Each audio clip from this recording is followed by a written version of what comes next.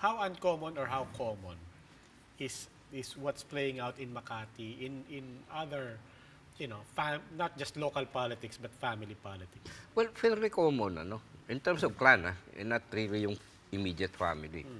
Pero kahit immediate family, we have those cases in the past. Mga Osmeña ng Cebu is one prime example.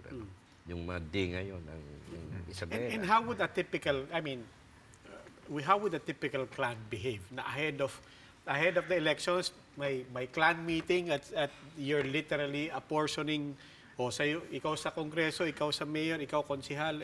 How do they typically? Yeah, it's an interplay of a lot of things. Like for instance, here, it depends on your incentive. If your goal is to carve out something new, then you'll be more aggressive. Then you'll be more insistent, no, on what you want, no. Whereas if you just want to maintain the status quo or retain what you have already, let's say a jurisdiction or akin ito, no, teritoryo ko to, dito na lang, ito sa'yo, respetuhin natin, then you can see that there's already an agreement or a modus vivendi among themselves. No? Oh, dito na lang, sige, status quo tayo. Now, it's also a fact, for instance, what happened in Makati, there's also a play of, let's say, extracting accountability.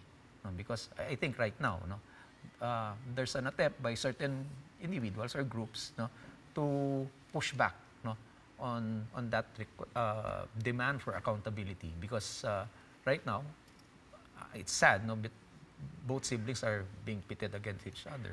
But if you look behind it, a lot of those supporting either one group or another are in opposing camps, whether to push for accountability of past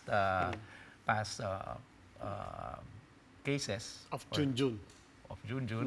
And the others are really for demanding accountability. So, ito yun nilalaro na Nilalaro na lahat. And it happens not only in getting resources, but even in, again, as I mentioned, accountability para umiwas, no, sa ginawa nung nakaraan. Wouldn't you expect the patriarch to step in and apportion, if that's the right word, apportion positions?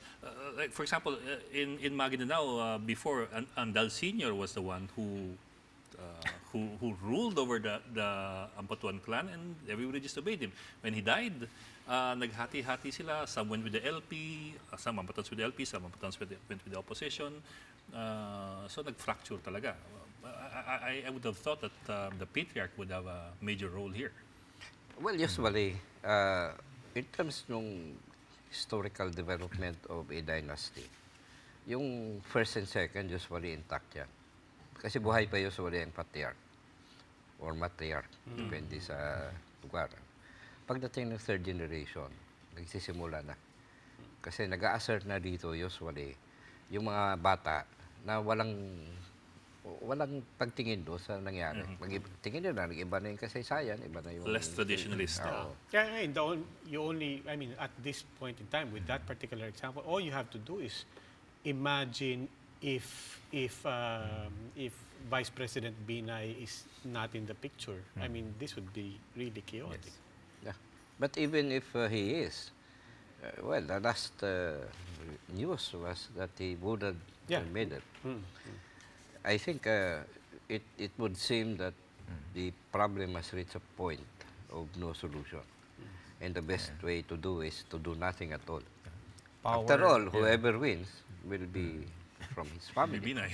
Assuming there's no third party. But that's my point. What if there was a third? Isn't this an opening for a third party to say, maghahati ang Binay, maybe this is our best time? It's possible to shake down, let's say, for instance, if there's a monopoly in power, no, a third party or a third event could be introduced, no, to shake up the whole thing, no? And you see a breakdown in monopoly over power or over seats, no? This happened probably during the time when Cory appointed OICs. No? You see an entrance of new politicians, no? And which unfortunately became a new base for traditional politicians. No? So again, power knows no vacuum.